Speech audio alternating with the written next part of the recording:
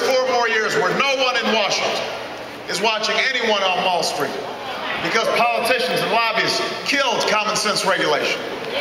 Those are the economic theories that got us into this mess. They haven't worked. It's time for a change, and that's why I'm running for president.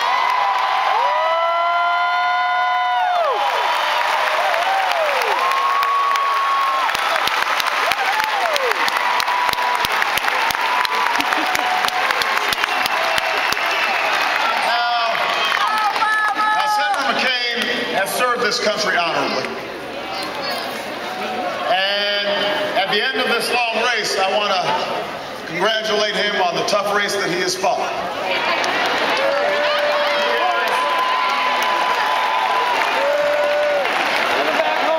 He can point to a few moments over the past 8 years where he has broken from George W. Bush. Yeah, all 10%.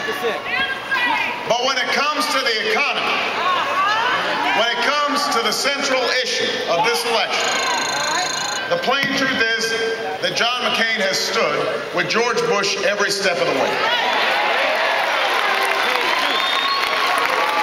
He hasn't been a maverick, he's been a sidekick to George.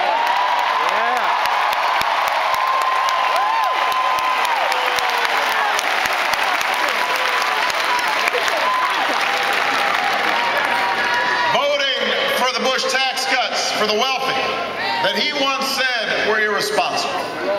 Voting for the Bush budgets that took us from record surpluses to record debt. Calling for less regulation at a time when we needed more regulation. Called for less regulation 21 times just this year. Those are the facts. After 21 months and 3 debates, John McCain still has not been able to tell you, the American people, a single major thing he did differently from George Bush when it comes to the economy. I mean, the Republicans are spending a lot of money on ads here in Ohio. But if you watch those ads, you don't know, like Florida.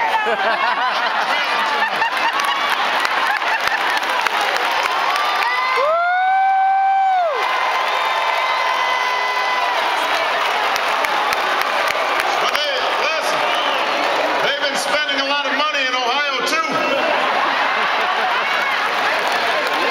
And let me tell you, Jacksonville, you have to ask yourself, is there one different thing that you have heard in these ads that would tell you what he would do for the economy in the future?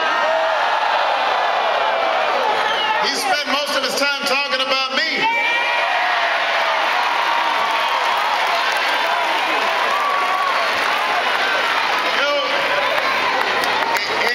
The truth is, John McCain just doesn't get it.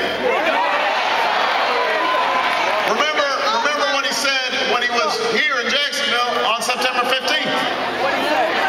That day, more than 5,000 jobs were lost.